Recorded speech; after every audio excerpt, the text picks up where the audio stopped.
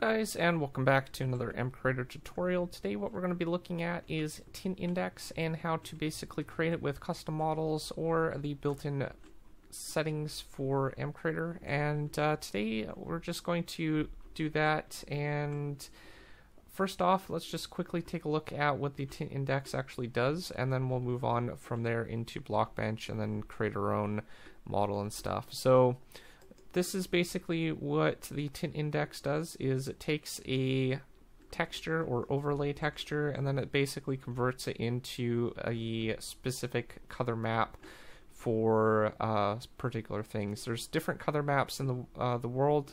For example, one color map is the water, another one is the fog of the water, and then there is the foliage colors such as leaves, and then there is also the grass as well as sky and stuff like that as well.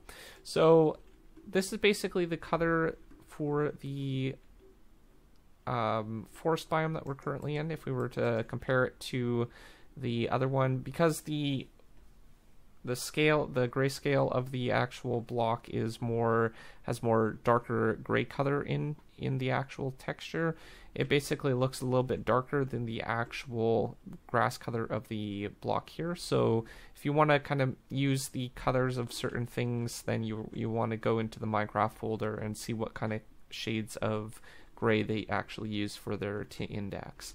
So I've basically used a similar color to the as gravel for the top texture here, and the side texture is very similar to how the grass texture is in the extreme hill biome. So it's going to be a lot darker naturally that way. If we go over to this biome, which is naturally darker for grass color, as you can see, it kind of basically updates to be that particular shade, and you can see the side is a lot darker now as well because of the shade that I used for that particular color. So let's go into MCreator. Now, not always you're going to want the single texture like this on the top for grass, and you might want to have it all just one texture. We'll actually go into Blockbench first, and I'll show you how to basically create it. Create a separate texture for your models that you can basically use that is all one solid texture. So let's go into Blockbench, and then we'll carry on from there.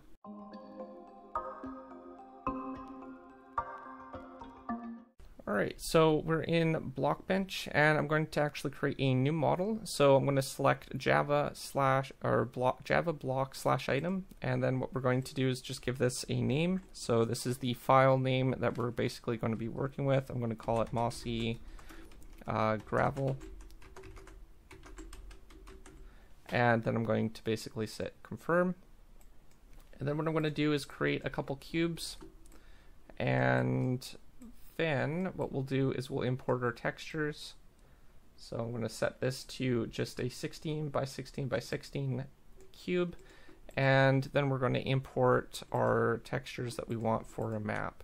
So these textures should be you should have your solid texture, which would be a full texture, and then what you're going to do is you're going to cut out the section where your overlay will be.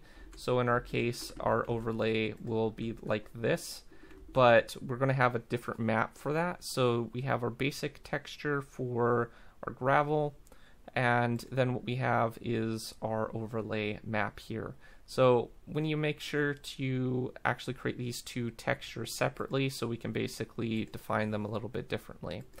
So after we've basically created the textures, we can import them, and then we want to set the properties for the variable so we can know what textures are which when we import it to MCreator. So in our case, this is our block texture, and the other one is our overlay. So we're going to just name this one overlay, and then hit confirm, and then we should have our textures all set up. So the next thing that we want to do is we want to just set the texture. So we're going to go over to our block here. We're actually going to name this one block, and we're going to just set the texture to our block texture here. So this is what it's going to look like by default, and you can see where our our texture for our overlay map will come in for a tint. So I'm actually going to duplicate this, and then it should be in the exact same spot and rotation as the other one. And then what we're going to do for this one is we're going to rename this one overlay. And then what we're going to do is set our texture to our mossy gravel overlay. And now you should have a solid block without any textures missing from the block. There is one more thing that we need to do for this particular block. We're going to make sure that our overlay texture or overlay cube is selected. And then we're going to go to UV window right up here. And then what we want to do is go and find the checkbox that is located right here. And it says enable the tint option for the current face. And if you have all your faces like this, you can just click it and all these different sides will say that it's basically on. Now you want to do this only for the overlays that you want to basically have for a specific tint. So once you've done that, you can just close out of this and then you can basically save your workspace. So make sure to do that because you might need to make changes later. And we're going to just save it to our desktop. And then what we're going to do is basically export and then export block/item model. And then we're going to save that to our desktop as well.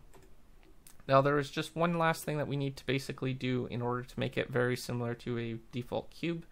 And we're going to go to our, where I have my resources for the Minecraft jar. And then what we're going to do is we're going to go to Assets, Minecraft, Models, and then Block. And then what we're going to do is we're going to type in block and a block.json should come up, and we're going to open that up with Notepad++. I already have one imported because I have it saved, so it's basically the exact same settings.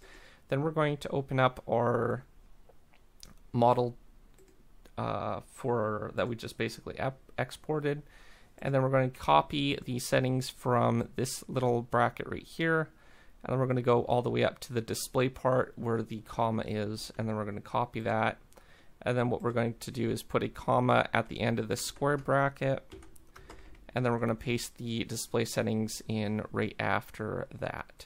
So what this will do is it will make it have the same display settings as the general block found in Minecraft. So things like bricks, stone, things like that will all use these same settings for display.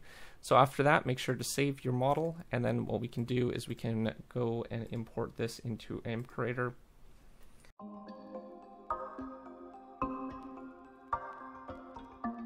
So while in MCreator, what we need to do is we need to go and click Import JSON 3D Model, and then we're going to select our JSON model that we basically just edited. We're going to select our overlay. Now I've already imported the overlay for this new texture, so I'm going to select that one. And I'm going to select our block texture as well. And then we have our overlay and then our block texture here. And then what we need to do is basically go to our actual model or block that we have, and I'll cover the settings next.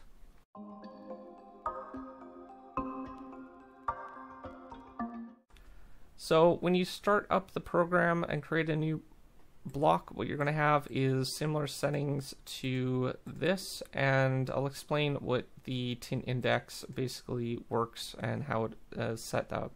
So overlays have to be on a grayscale. You can actually use color, but it won't, it still uses the value of if it were gray.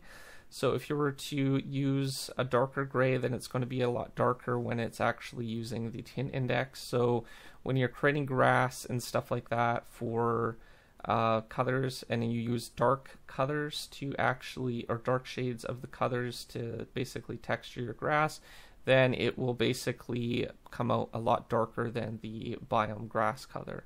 So in our case, this texture is a lot darker than the gravel texture. Gravel is actually closer to the grass color than this one. So this actually comes out a lot darker than the actual grass color.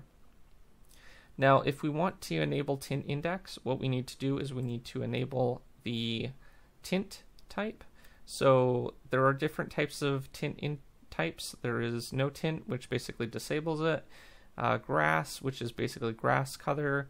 foliage, which is basically things like leaves and tall grass, things like that. And then we have water, which is pretty self-explanatory. It's just water texture. Sky, fog is the fog for the sky, and then there is water fog as well.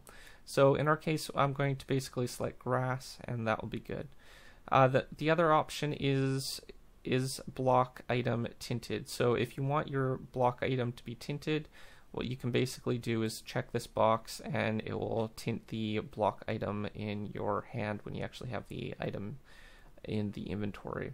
Another thing that to note is this does not support crop models or crop block bases or the normal block base. So if you were to use a normal block base or the crop model block base, it won't support it, but it does support cross, single textures, and grass, as well as custom models for JSON files. So in our case, we can use our custom model for the mossy gravel that we just imported, and then all we need to do is set up our particle textures, and we're good to go. So after you've done that, you can basically just go through all the settings, configure it how you want to, and then we can basically move on. So make sure to save after, and then we'll go into game and I'll show you how this basically works now.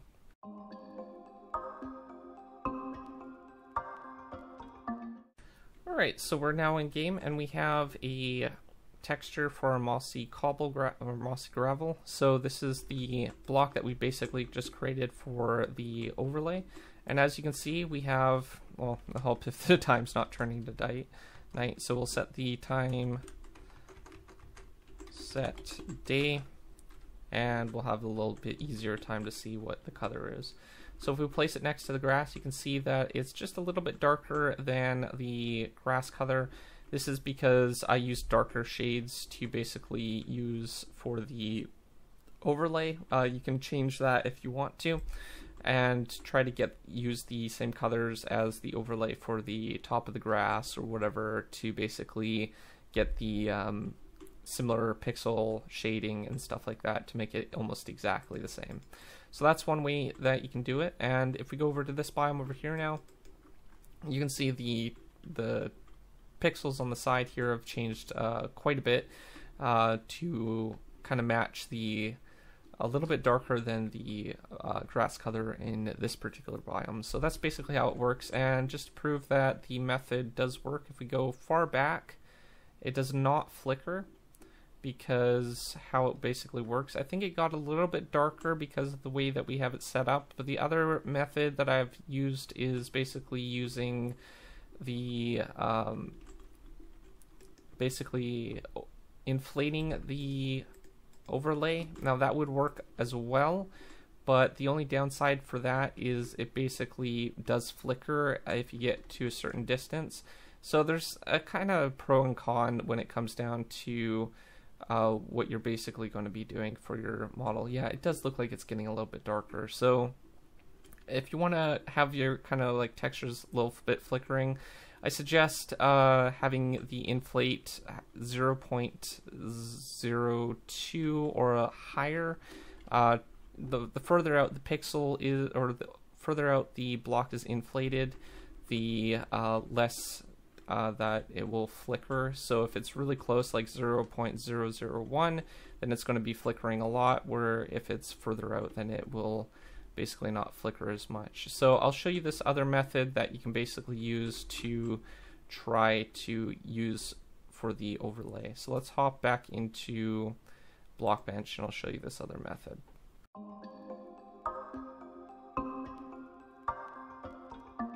Okay, so we are in Blockbench again, and if we select our gravel texture, we want to replace this with a solid texture for our actual color. So we're going to change file, and then we're going to select our solid gravel texture. Now this will actually flicker if we go to the display settings and zoom out a little bit. It will flicker a little bit usually. I think this is not happening because it's not using the same settings as vanilla Minecraft, but it will flicker in game. So what we want to do is we actually want to go to our edit tab, and then we want to select our overlay, and then what we want to do is inflate this by 0.02, and then we want to do 0.2, and this will increase the level of which it basically is overlaid over the texture. Now if it's still flickering at a certain distance and you're not happy with it, you can increase this number a little bit, so 0.5, and you can kind of see the edge of it basically coming off of the block just a little bit. And what this will do is it will basically fix the flickering problem to extend. Now at further distance it will still flicker from time to time, but this is a quick alternative of fixing it. The other alternative is you can decrease the cube size and then put this on the inside, but it's probably best to have the overlay kind of go on the outside of the block so it doesn't mess with other textures and stuff like that. So once you have that, all you need to do is make sure that your base texture is a solid texture, and then underneath, if it's on a certain angle, it won't show the basically air blocks under, and then you can basically just export it and fill the settings up for the block again for the display settings, and you should be good to go. Outside of that, that's all the time that I have for today. If you're new to my channel, don't forget to subscribe, comment down below, rate the video, and I'll see you guys next time. Thanks for watching. Peace out.